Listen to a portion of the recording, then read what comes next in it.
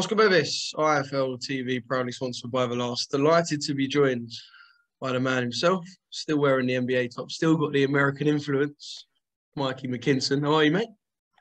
I'm good. I want to go back there. I'm not surprised. It's been a while since LA. Team Yeah. McKinson takeover in the City of Angels. That was a good week, wasn't it? I know everything didn't go to plan exactly, but it was a good week.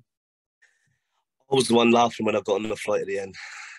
I got paid amazing to fight somebody that didn't really want to commit against me. So although I didn't get the life-changing fight that I went for, when I got on that business class flight home, I was the one laughing. Love it. I know you took some time away since you returned, but has it just been sort of training and waiting for something since? That's it. I've been ticking over. I'm always in the gym all year round anyway. Been on holiday, turned another year older, but just waiting for a date. I thought I would have got one by now. Obviously, I've been getting a little bit impatient on social media and stuff like that. But yeah, like, it's hard, isn't it? I just went to America. I had this, although it wasn't a big name, it was a massive occasion. So the next fight, I still want a big fight, you know, I deserve it. So I've been on it. Lee, and matching to see what could be next. Obviously, the original plan for LA was Virgil Ortiz. Let's talk about him. And we got loads to talk about. But first off, it was reported that him and Avanesian was all systems go. August the 6th was the date, I think. Since then, Eddie said he's heard rumours David's pulled out. Frank said they're still working on things. It's all just a little bit up in the air between them two at the moment. Yeah, I don't know. I've expressed that if there is any problems with them two, I can be ready August 6th. You know, I thought I should have really got the opportunity and I should have got an offer, because I did go and I turned up to fight him, you know. And when I was out in America, they said, well, we would reschedule later on down the line. And at the time I was saying, I'm not going to count on that, because there was rumours he wouldn't stay at 147. So why would I just hold on to the thought that they'd reschedule? But when I heard that he's going to fight at 147 again, I thought I deserved it. But if it's not me, the only other person that does really deserve a big fight is Avanesian. So, do you know what I mean? I won't cry. I won't throw my toys out the pram, because Avanesian deserves a big fight. He does. But I just thought it should have been me. Obviously, Virgil's his own man, and I suppose who he fights will ultimately lie with him. But would you hold Golden Boy accountable if this fight between you two doesn't eventually happen, even if it's past the Avanesian fight?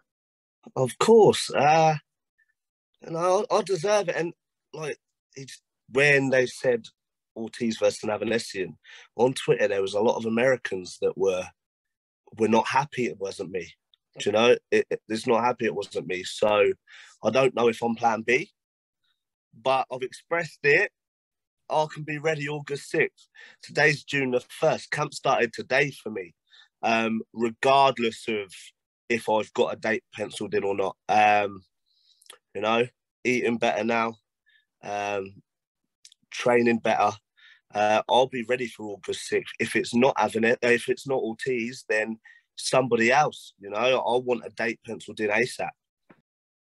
Would you find it a bit fishy if Virgil was to fight again at 147? I know, look, considering a lot of the talk, and I will stress it was just talk, but a lot of the talk that he was struggling around the weight.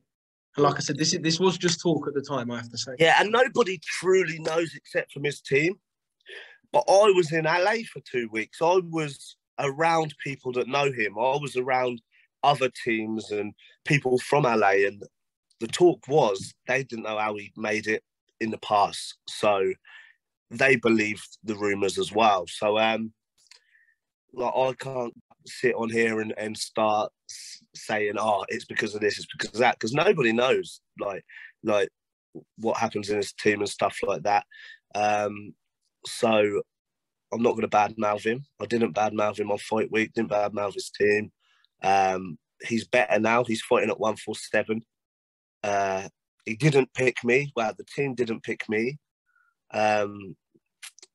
I thought I deserved it. But other than me, Avanesian does deserve it. So yeah. Where would you say this ultimately leaves you? Obviously, you've got a good ranking and people know who you are, but I don't know. I know you hung a lot of hope on this Virgil Ortiz thing. Yeah, I think the fact that I still fought in America is a positive because people know who I am over there. I said, I even tweeted recently, okay, I wanted Ortiz, but it looks like I'm not getting Ortiz. Let's have Rocha. Their team's up for. I'm up for. Golden Boy are up for. But I thought I would have received some type of offer by now. You know, because that was the talk straight after the fight. Before the fight, straight after the fight, that was the talk. They said they were interested. We're a few months down the line now. Like, I haven't received an offer for anybody. So I don't know where that leaves me.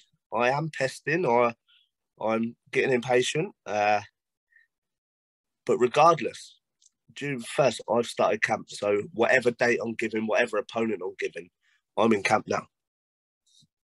I do want to talk about the interview that I done with Conor because I know you saw it. He said it's really you and him in that bracket above the next set of guys, the likes of Lewis Crocker, Chris Congo, who obviously you beat, which I know as a statement that I think you said on someone else's podcast, a statement that obviously you agree with, kind of you and him now in that echelon for the British welterweights. Yeah, it is us two now. Obviously, Khan's retired and Brooks retired and stuff. It is us two leading the way. Like, there's a great mix beneath us, but they are beneath us. We're on the way up. We're not on the way down. So why would we look at them guys? Like, no disrespect. They're in a great mix to fight each other, but you got to remember the names I'm looking at are the Virgil Ortizes and Alexis Rochers. They're at the domestic level, looking at domestic names. So Conor's got a point. It is us two, and it will be like us two closing in on world title fights sooner than the rest. Like, I beat Congo, 15 months ago? And I beat him clearly. Since then, he's fought once against, don't know, he had 15 wins and 6 losses, the guy, something like that. I fought since then, Ranowski 19-1, and this American that was, I would actually rate the American as the best fighter I fought. Maybe not on paper, but he gave me in terms more of you two matching up. Yeah, like as a style. He gave me more problems than other people. He was very slick. Although I won the fight comfortably, I had to be alert the whole way through the fight. He was very quick. He made me think. So yeah, like, compared to where I am, compared to 15 months ago when I beat Congo, compared to he is, I know he's got a fight coming up and stuff, but I'm way past that. And I still think Congo, out of the domestic guys beneath us, probably one of the best. So it just proves where I am in my career, where Conor is, that, like, in his career too. So if it was a domestic guy that I was looking to fight, it'd only be Conor right now. And that's not going to happen. So as a fan, the people beneath me, what a great division. What a great division. So, but yeah, I'm not looking at them guys. You said the way you said the fight between you and Conor won't happen was almost kind of like in a dismissive sense, because if it does happen, it won't be soon. We get that. Did you hear what he said about your style the other day? Because in that same interview, it kind of made it seem like it was something that didn't interest him because of the style and the way you fight. Did you kind of take it like that, or did you take it as just kind of, oh, he's just slamming my style and that's it? Yeah, it's a funny one with Conor, isn't it? Because he is respectful, but then he gives me them sly digs. He does. And there was a time where I was purely invested on what he had to say and stuff like that. But look where I am right now. I'm on my path. He's on his path. He said, what was it? He said that maybe down the line for a world title fight. So that means he's not interested in fighting me yet. So I'm not even gonna think too much into what he has to say. He is respectful in a way. I'm respectful to him. Like, it is what it is. Hopefully, one day down the line, I do get that fight. But, you know, until then, I'll keep accepting fights with the killers of the division.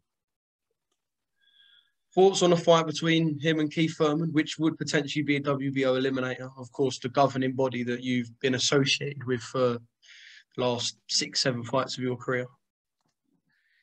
I entered the WBA rankings now, haven't I? Today. Number 10? Is it number 10? Number 10, yeah. So what I don't get is, although I didn't fight Ortiz, I still fought, and I still have a WBO like ranking of WBO bouts, stuff like that. They moved me down. They moved me from 3rd to 5th to pave way for Conor, and I don't understand. But when it cut out, then Lee had just FaceTimed me. I thought I had fight news. Whenever he FaceTimes me or calls me, in my head I'm thinking he's got news for me. But no fight news just yet. Potentially soon, but yeah, like the rankings, I don't know, because I've been active and stuff like that. So I thought I wouldn't lose my spot, but 5th is still good. I'm 5th by the WBO, 10th by the WBA. So there's huge fights to be made regardless. The bigger the name, the better for me. So yeah, I'm in a good place. I'm in a good position. I'm just waiting for that phone to call. Just in terms of Conor and Keith as a fight, I know there's still loads that could happen with Conor, as I mentioned in the interview the other day. But just in terms of them two, if they were to fight, how do you see that playing out? And do you like it as a fight? I do. And it will probably be the first time Conor would be in a fight where I think, okay, fair play. That don't get, like, I'm not trying to disrespect him or stuff like that, but he has been huge favourite majority of the times. And there's always that argument. He's too old. He's past it. He's this, he's that, which everybody gives him, even though he does finish the job in good style every time. But I think he'll get a lot of credit, especially for the people that give him a lot of negativity. Like, you can't not respect that choice of opponent. You know, he's fighting Keith Thurman. It speaks for itself. So if it does happen, fair play to him. Do you know what's good, Oscar? Right, I every interview I've had, Conor's name's mentioned over the last few years. Right, that's just normal. But now I'm being mentioned in his. I'm being mentioned in all of his. It's funny how things change. So yeah, I'm doing well. He's doing well. Until I can get the opportunity to fight him, I've got respect for him, because whenever I've seen him, like whenever I bumped into him and seen him, he's always been respectful to me. He has. He has said things on certain interviews and stuff like that. But like I said, I'm not too bothered about that anymore. Well, when it does happen, it's going to be mega, because it will. Yeah. As long as it don't do a calm As long Brook. as we keep winning. As long as it don't do a calm Brook. It wouldn't be me. Listen, like I want big fights right now. I turned 28 the other day. I've boxed on small hall for far too long. It's been just over a year on the big stage, and people know I accept the biggest fights. I expressed the other day that, like, when there was them rumours that Avanesian and Ortiz is happening, not happening, I said, listen, just send me the same contract I had in the first place, and I'll be plan B. You know, it's easy. It's not hard to negotiate with Mikey Mckinson, but my worth has shot right up. Time to earn money. Love it. I'll do just before we want to go, actually. I was going to leave it there, but just a quick word on the retirement of Amir and Kel. Obviously, both bowed out fighting each other in a fight we wanted to see and finally did get to see, be it the fight it perhaps would have been in its prime. But yeah, just a word on two people that we can call British boxing legends now they've left the game. I know. Like I met them both last year. Well, I met Khan when I was younger, but I met him last year. It was the day after I beat Ranowski. I went to London and for the night in a hotel, and he spotted me. He watched the boxing the night before. Like he spotted me. Like, do you know what I mean? Like what he did. Like 17 silver in the Olympics, paved way for the GB athletes of today. You know what I mean? He's done a lot for boxing, Amir Khan. I don't think he gets a lot of credit like that he deserves.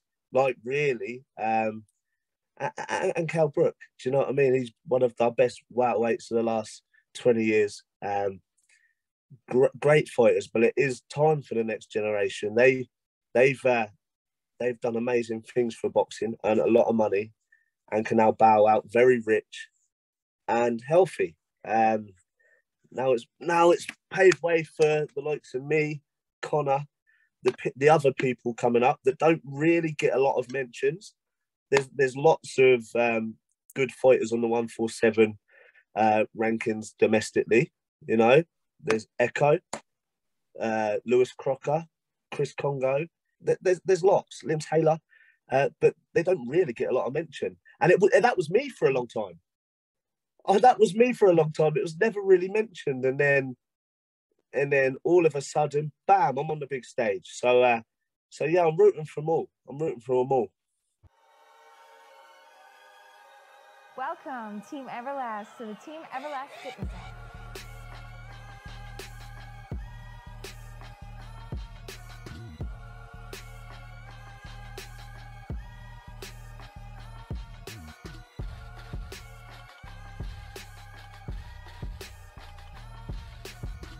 Download the Everlast Fitness app and find your greatness within.